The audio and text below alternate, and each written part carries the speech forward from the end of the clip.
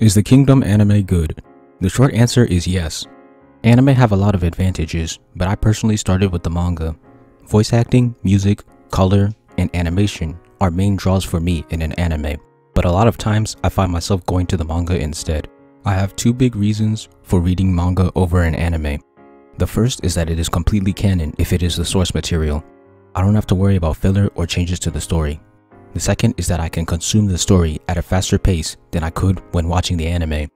With an anime, I have to sit down for around 25 minutes and in one sitting to get the best experience. With a manga, there are many more stopping points in between what would amount to an anime episode, and I can consume that same story at a much faster rate without losing anything. Anime usually adapt around 2 chapters per episode. In the span of one episode, I could read 4 or more chapters worth of a story. The reason I didn't stick with the Kingdom manga is because it removed the most important strength towards the manga, and that's the pacing. I talked about this in more detail in my dialogue video, but there were times where the immense amount of dialogue would kill my reading pace along with my interest and desire to continue. But I wanted to see what made this manga so popular, and I was enjoying the well-paced parts, so I weighed the options. Not only did the manga frequently lose my strongest reason for reading over watching, but the early art was not as good as the animes.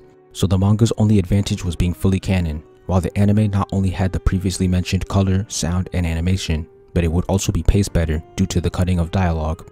The choice was easy for me. But why do many people put down the anime? The biggest issue that people have with the anime is that it's mostly 3D rather than 2D. While this was a little off-putting, it really wasn't that bad. The model's lip sync looked a little awkward, the animation was a little subpar at times, and the characters looked strange from certain angles, but none of this was enough to turn me away. The battle animation was nothing to write home about, but it didn't need to be. The spectacle from the fights aren't the individual attacks, but the overall tactics and strategies used by the generals. After a few episodes, I got used to the 3D, and when Season 2 switched to 2D, I had mixed feelings. While it became easier to recommend, sometimes the characters looked off model or lackluster, something that would have never happened with the 3D. The first section had its charm, and is definitely worth the watch.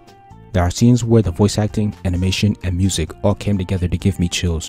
There are plenty of scenes that got me hype as if I was watching one of the big 3. The first season is absolutely worth watching.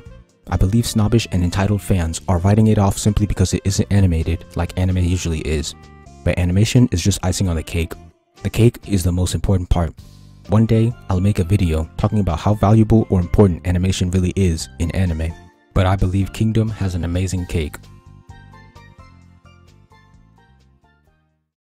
Thank you for watching. Please like, comment, share, subscribe, and check out my manga for free online. If you enjoy my content, please consider donating to my Patreon. All important links will be in the description.